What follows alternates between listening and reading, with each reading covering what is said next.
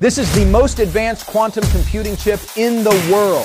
Microsoft has achieved the breakthrough the world has been waiting for. Introducing Majorana 1, the world's first quantum processor powered by topological qubits. A machine that could redefine computation as we know it. It's over for the competition, even with DARPA joining in. This is huge, but what makes Majorana 1 so different? And how close are we to a practical, fault-tolerant quantum computer? Let's dive in. For years, the quantum race has been dominated by two major approaches. Superconducting qubits, used by companies like IBM and Google, and trapped ions favored by IonQ. These systems, while groundbreaking, face a major hurdle. They require complex error correction due to their extreme sensitivity to noise and environmental interference, making large-scale quantum computing incredibly difficult. Microsoft, however, has taken a radically different approach. Instead of fighting against quantum instability, they've designed a system inherently resistant to errors, one built on a groundbreaking material called a topoconductor. This innovation allows Microsoft to create topological qubits, a type of quantum bit that stores information in a fundamentally stable way. The key to Microsoft's innovation? A strange and elusive quasi-particle known as a Majorana Zero Mode, MZM, a particle so bizarre it's been described as its own antiparticle. Let's break down the key innovations behind Majorana 1. Topological qubits and Majorana Zero Modes. At the heart of Microsoft's approach lies the use of Majorana Zero Modes, MZMs, exotic quasi-particles with a unique property. They naturally protect quantum information. Think of conventional qubits as delicate flowers, easily disturbed by the slightest breeze. These topological qubits, however, are more like sturdy oaks. Instead of representing data in a fragile state, they encode it in the parity of electrons, essentially whether there's an even or odd number. This makes them far more resistant to external noise and interference. As Microsoft explains, MZMs are the building blocks of our qubits, storing quantum information through parity, whether the wire contains an even or odd number of electrons. This clever design allows Majorana 1 to sidestep the complex error correction that plagues other quantum computers. 2. Hardware-protected qubits. One of the biggest hurdles in quantum computing is decoherence, the frustrating tendency for quantum states to collapse due to the slightest environmental interference. To better understand this, imagine trying to balance a spinning top on a tightrope. That's how fragile conventional qubits can be. Microsoft's topological qubits, however, offer a natural built-in solution. Here's the clever trick. An unpaired electron is shared between a pair of Majorana Zero Modes. Think of it like hiding a secret message inside a locked box, which itself is hidden inside another locked box.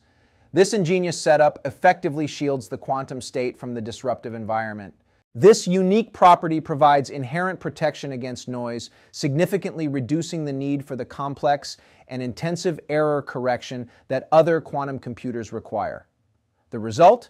Qubits that remain stable for much longer periods, making large-scale, fault-tolerant quantum computing a much more realistic prospect. In Microsoft's words, here, an unpaired electron is shared between a pair of MZMs, making it invisible to the environment. This unique property protects the quantum information. Third, digital precision and measurement-based quantum computing. Traditional quantum computers often rely on complex analog control signals, which can be a source of errors and instability. Majorana 1 takes a radically different approach. It performs calculations entirely through digital measurements. This seemingly simple change is a game changer for several reasons. First, it dramatically simplifies error correction. Instead of delicate analog adjustments, error correction in Majorana 1 is performed entirely through measurements activated by simple digital pulses. These pulses connect and disconnect quantum dots from nanowires, a process that's far more precise and less prone to errors. Second, qubit connectivity is also controlled via these digital pulses, not fragile analog signals. This makes the system more robust and reliable. Finally, this digital approach makes scaling up to large qubit systems much more practical. The engineering complexity of quantum error correction, QEC, is significantly reduced, bringing Microsoft closer to the ultimate goal, a scalable, fault-tolerant quantum machine. This measurement-based approach simplifies QEC dramatically. The road to 1 million qubits. Microsoft's vision is crystal clear: a 1 million qubit quantum computer on a single chip. To achieve this monumental goal, they've laid out a structured roadmap, breaking down the challenge into manageable steps. First, they're focusing on perfecting single qubit devices, which they call tetrons, the very foundation of their topological qubits. Then, they'll move on to building multi-qubit arrays, enabling entanglement and braiding transformations, essential operations for complex quantum computations. Next, they'll develop advanced error correction techniques, creating custom QEC codes that aim to reduce error correction overhead tenfold. Finally, they'll focus on scalability testing, transitioning from small-scale prototypes to the million-qubit architectures they envision.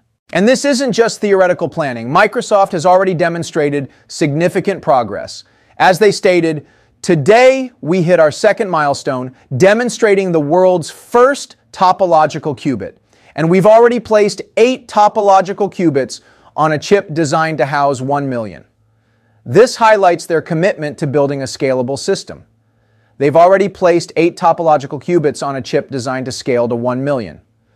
This roadmap, combined with their tangible progress, underscores Microsoft's determination to lead the charge towards a fault-tolerant million-qubit quantum future. 5. DARPA's giving Microsoft a big thumbs up. Okay, so it's not just Microsoft saying this is a big deal. DARPA, the guys who basically dream up the future for the US military, they're all in on this too. They've picked Microsoft for the final round of their US2QC program. That's a huge deal. Basically, what that means is DARPA thinks Microsoft's approach is the real deal. They see it as a serious contender for building those massive, game-changing quantum computers we've all been waiting for. And here's the kicker. They're not talking decades anymore. DARPA's pushing Microsoft to build a working prototype in years. Like actual soonish years. Think about it. DARPA's endorsement? That's like the ultimate stamp of approval. It's basically saying, yeah, this Majorana 1 thing, it could totally change the game. This isn't just another tech demo. This could be a major turning point in quantum history. So, you might be wondering, why is this breakthrough so important? Because if Microsoft succeeds, it could unlock solutions to problems that classical computers can't even comprehend. A fully functional million-qubit quantum computer could revolutionize materials science, designing new superconductors, advanced polymers, and life-saving drugs, transform agriculture, optimizing fertilizers at the molecular level for higher crop yields, revolutionize chemistry and AI, simulating molecular interactions with unprecedented precision. A million-qubit quantum computer isn't just a milestone, it's a gateway to solving some of the world's most difficult problems. The quantum future is closer than ever. For years, quantum computing has been stuck in the realm of theory and speculation. But Microsoft's Majorana 1 signals a shift from scientific discovery to real-world engineering, and with Majorana 1, Microsoft is betting that the answer is sooner than you think. If you enjoyed this video, please like and subscribe for more tech and AI updates.